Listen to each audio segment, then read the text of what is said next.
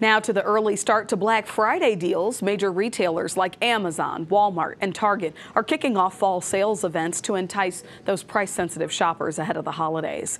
With Thanksgiving falling 1 week later in the calendar than last year, a lot of brands are pushing early promotions to bring in that revenue during the critical holiday season. Shoppers are expected to spend a record $241 billion this year. That's up 8% from last year. Retail experts say some of the best items to buy on sale now are small kitchen appliances, toys, and personal gadgets that could sell out by December. Retailers know that consumers are feeling the pressure of inflation, and people are shopping earlier as a result because they want more time to compare prices.